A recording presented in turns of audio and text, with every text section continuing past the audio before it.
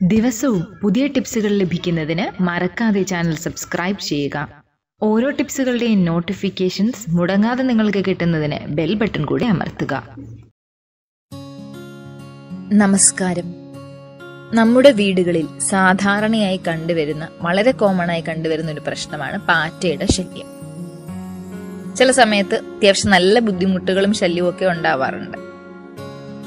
അപ്പം അതുകൊണ്ട് തന്നെ പാറ്റയെ ഇല്ലാതാക്കുക എന്ന് പറയുന്നത് ഒരു ഇച്ചിരി ബുദ്ധിമുട്ടുള്ള കാര്യമാണ്.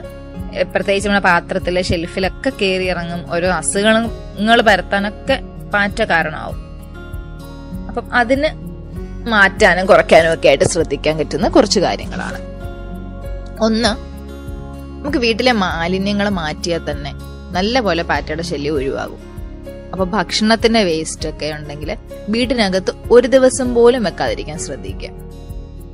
അന്നേരം വേസ്റ്റ് കളയാവുന്നുണ്ടെങ്കിൽ ഏറ്റവും നല്ലത്. പിന്നെ വീട്ടിനുള്ളിൽ വെള്ളം കെട്ടി നിൽക്കാതിരിക്കാൻ ശ്രദ്ധിക്കുക. വെള്ളം കെട്ടി നിൽക്കുന്നത് പാറ്റ ശല്യം വർദ്ധിക്കും. നമുക്കറിയാം, കൊതുകിന്റെ ശല്യം വർദ്ധിക്കും. അതുകൊണ്ട് തന്നെ വെള്ളം കെട്ടി നിർത്താതിരിക്കുക. തറയിലോ ഓടയിലോ വാഷ് ബേസിനിലോ എവിടെയാണെങ്കിലും വെള്ളം കെട്ടി നിൽക്കുന്നത് ഭയങ്കര പാറ്റയുടെയും കൊതുകിന്റെ ഒക്കെ പെരുകാനുള്ള സാഹചര്യമാക്കും. പിന്നെ മൂന്നാമതായിട്ട് നമുക്ക് ചെയ്യാൻ പറ്റുന്ന ഒരു കാര്യമാണ് ബോറിക് ആസിഡ്. അത് വാങ്ങാൻ കിട്ടും. അത് വീടിന് ചുറ്റും തളിക്കുക. ഇത് പാറ്റകളെ ഇല്ലാതാക്കാൻ സഹായിക്കും. ഇപ്പം മസാല വിഭാഗത്തിൽ പെടുന്ന വയനയില, ബേ ലീഫ്സ്, അത് പാറ്റയെ തുരത്താൻ നല്ലതാണ്. ഇതൊരു പാത്രത്തിലിട്ട് അടുക്കളയിൽ വെക്കാം. പാറ്റ ശല്യമുള്ള സ്ഥലത്തും അടുക്കളയിലെ ഷെൽഫിലും ഒക്കെ ഇത് കഷ്ണങ്ങളായിട്ട് മുറിച്ചിടുന്നത് നല്ലതാണ്. പിന്നെ ചെയ്യാവുന്ന മറ്റൊന്നാണ് നാരങ്ങ. നമ്മുടെ വീട്ടിലൊക്കെ സാധാരണ കാണാറുള്ള കാര്യമാണ്. നാരങ്ങ മുറിയുടെ ഓരോ കോണിലും അതിന് നീര് സ്പ്രേ ചെയ്യുന്നത് നല്ലതാണ്.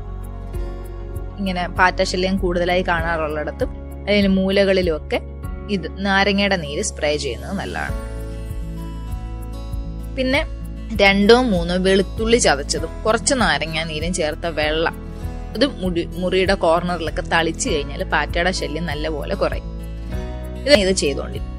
പാറ്റശല്യം കുറയ്ക്കാനായിട്ട് സാധിക്കും.